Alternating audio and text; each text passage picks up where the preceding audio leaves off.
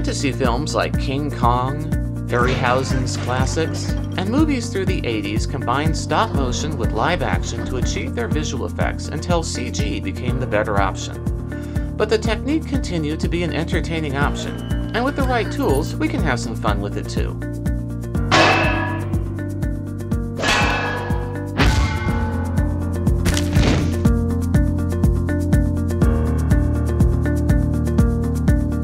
We're having a disagreement, and have opted to settle our differences with violence.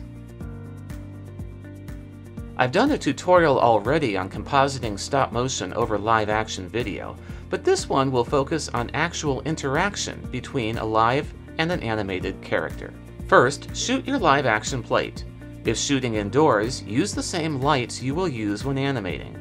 Take time to carefully plan the action and determine where to look when making eye contact with the other character. Practice the moves and shoot lots of takes so you have plenty of choices. Next, edit the plate, choosing the best take and trimming the beginning and end.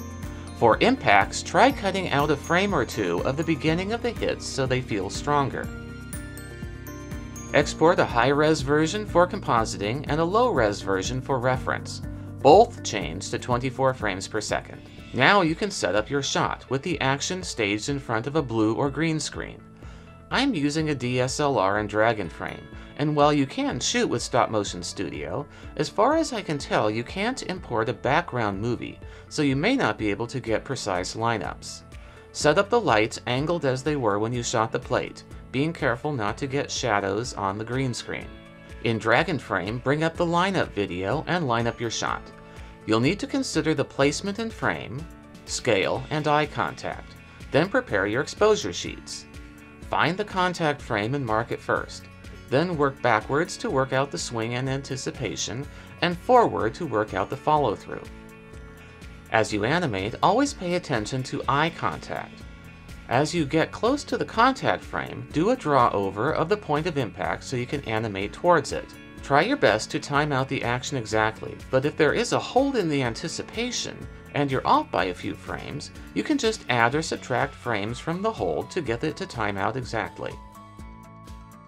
Here I'm taking frames out of the swing to make it more powerful, and adjusting the length of the hold to make it still time out right.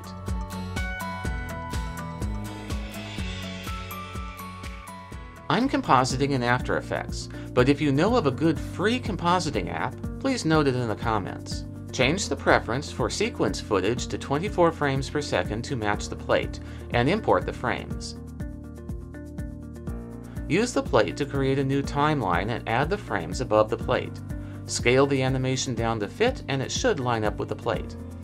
Create a mask around the animation to remove garbage and sections of the green screen you don't need. Then use Key Light to remove the green screen, making adjustments as needed to clean up the composite. I like to feather the edges just a bit to smooth it out.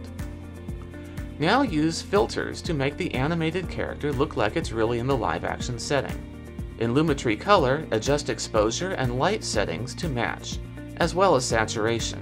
It's often good to add just a bit of camera lens blur to match the quality of the plate.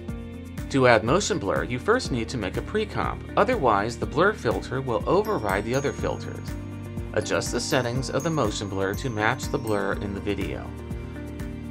Finally, if your plate is grainy, use Match Grain to get the same grain onto the animation. It looks off when the animation is clean, while the plate has some grain.